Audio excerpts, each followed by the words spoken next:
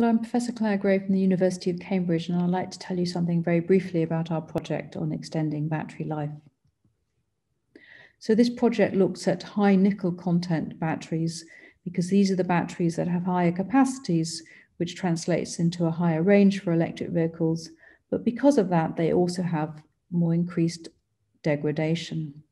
And there are different types of degradation. Broadly speaking, you can have batteries that gradually decrease in capacity, or you can have ones that are increasing in capacity and then they suddenly precipitously fail. And obviously that has tremendous impact on how you use the battery.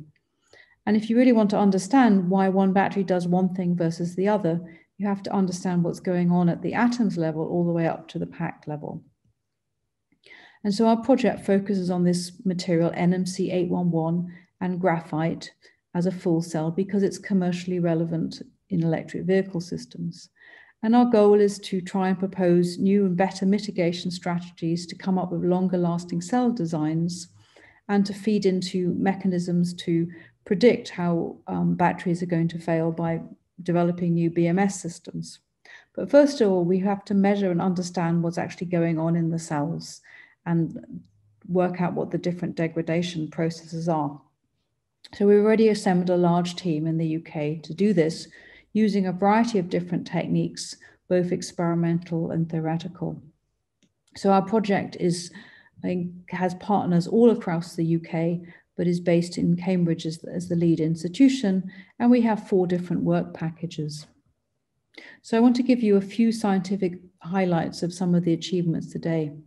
So the team led by Paul Shearing and Rod Jervis have done some beautiful work examining with computer tomography the structures of the electrodes and primarily how the secondary particles are arranged within the electrode, what the nature of the cracking is, both before and after calendaring. And they've identified particles of node defects, particles of internal voids, and particles with a whole variety of different cracking and shattering mechanisms which change before and after calendaring. In Cambridge and Liverpool, we've looked at the changes of the NMC as a function of cycling. And so we've looked at, with collaborators in Diamond Light Source, using a synchrotron beam that goes all the way through the coin cell, we've been able to track how the diffraction patterns of the NMC811 change as a function of cycle number. And so just focusing here on the 003 peak, which is a measure of the is the measure of the interlayer spacing in the layered structure, we can follow how this changes as you pull lithium out of the battery, the layers expand, and then after about 0.75 or 75% of state of charge, the layers collapse. But as you cycle gradually, this ability for the layers to collapse at the top of charge decreases, and you start to see the emergence of what we call a fatigue phase, whose proportion increases as you continue to cycle the battery. And by the time you've got to about cycle 900, you can see that essentially all of the cell is fatigued. And so that means you're unable to extract the last amount of lithium from the cell. So why does this happen? So my postdoc Chao Chu was able to look at the changes of the cell parameters, and he identified the fact that the cell, when it's fatigued, stops at about this state of charge, close to the maximum in the C/A ratio, so close to the maximum in the expansion between the layers. And at this point, that C spacing matches exactly the spacings of the rock salt, which grows on top of these materials. So as you cycle the structures, there's a tendency to lose oxygen, and you move from a composition of lithium MO2, where M is a metal, towards a rock salt composition of MO. And so that rock salt structure, because it's matched size-wise to the expanded layer, acts to pin the structure. And so what's interesting is you can put back lithium into the structure, but you can no longer pull any more lithium out. And so this mechanism of the formation of a fatigue phase results in a loss of capacity as you continue to cycle the material.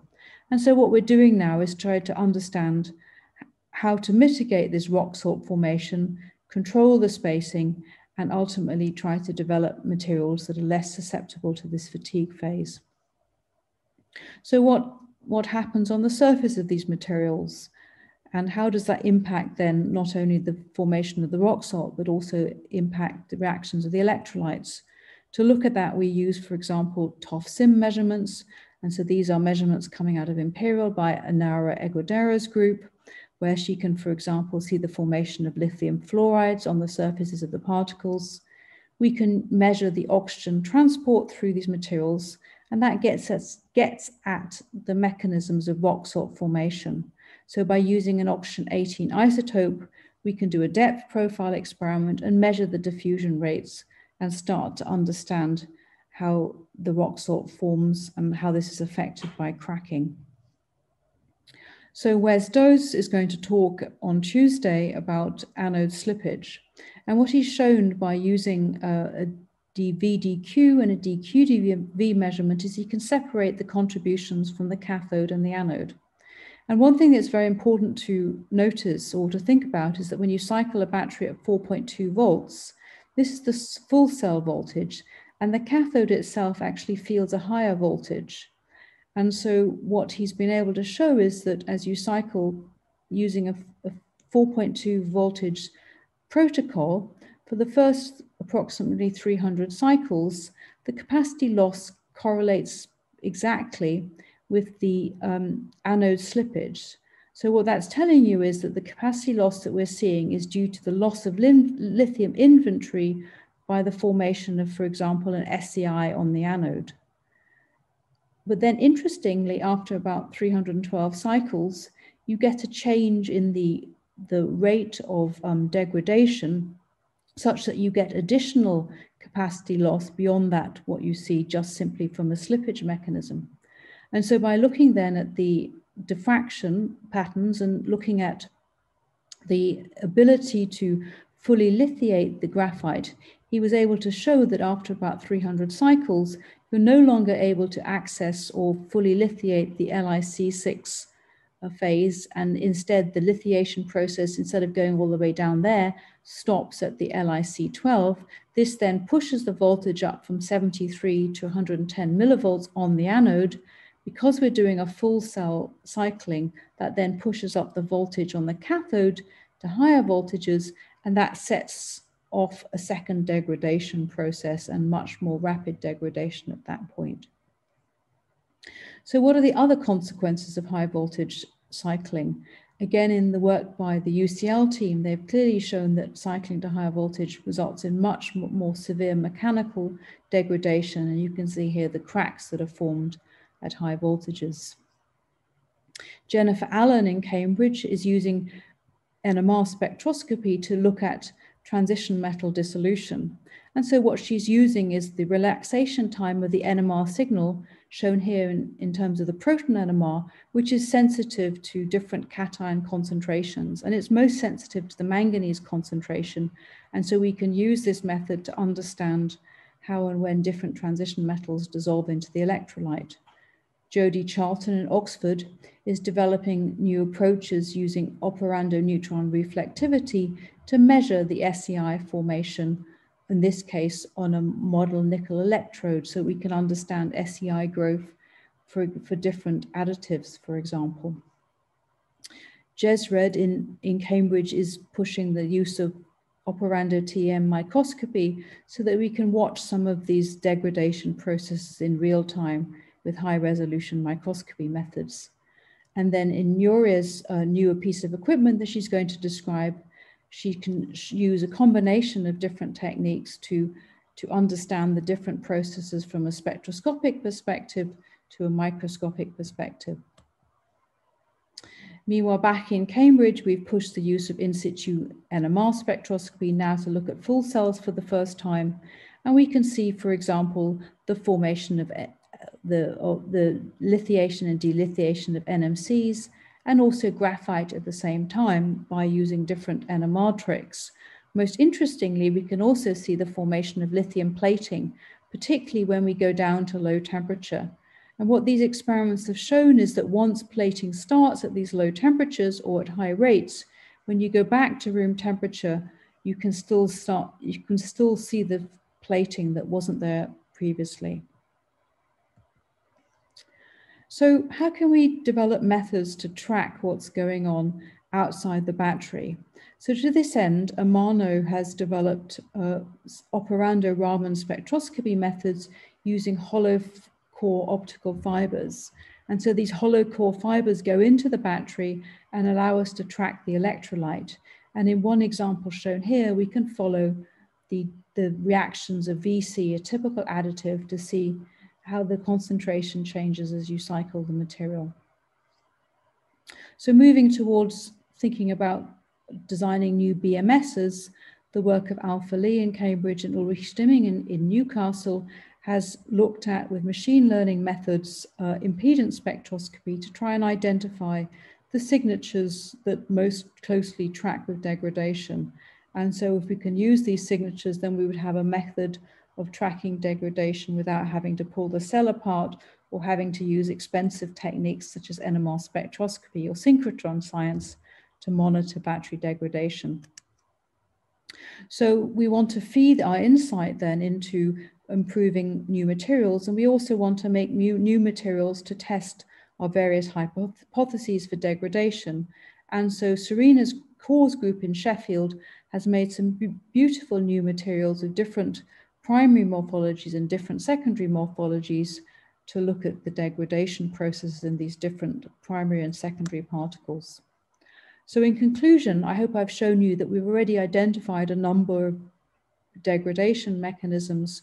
We've found a fatigue phase, we've identified reasons why it forms, we've correlated increased degradation with slippage, and then increased cathode potential at the top of charge when the lithium loss is significant, that you no longer fully lithiate the graphites.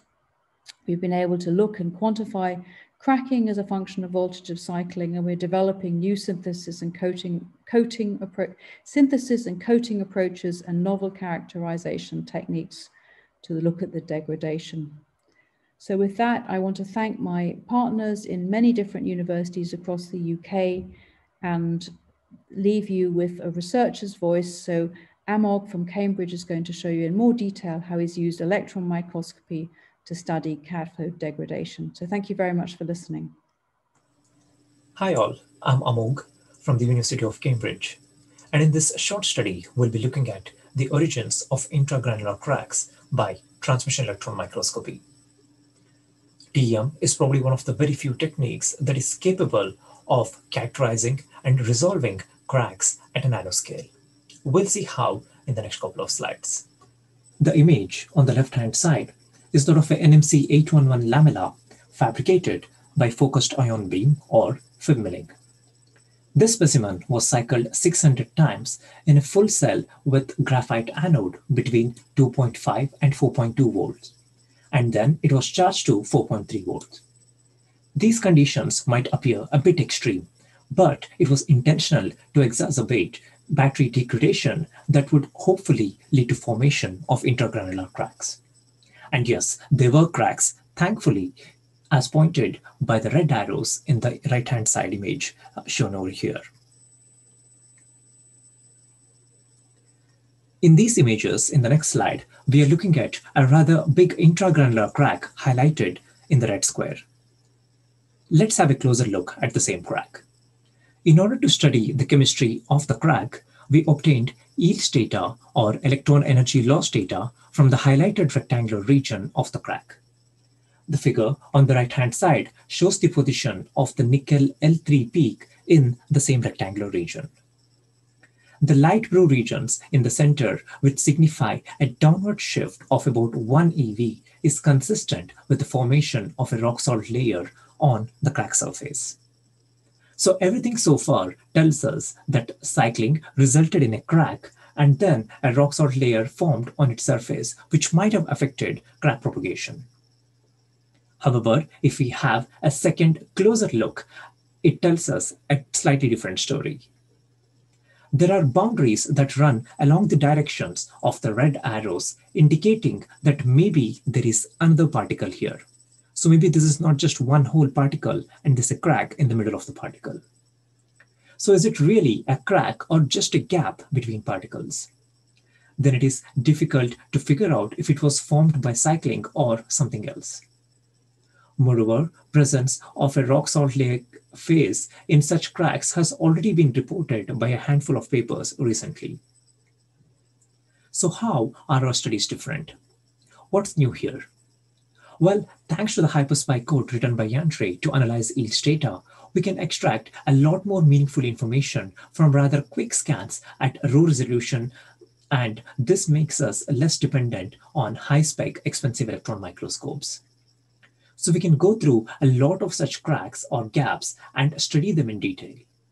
In addition to that, to make sure that our work is not just about another crack in the wall, we will also be doing in Operando TM studies to confirm the formation of a crack and then the appearance of a rock salt-like layer. These studies might also throw light on crack propagation in real time and also help us understand the underpinning phenomena that dictate battery degradation. I hope this was a helpful case study on a very small part of the work that we're trying to do. Thank you.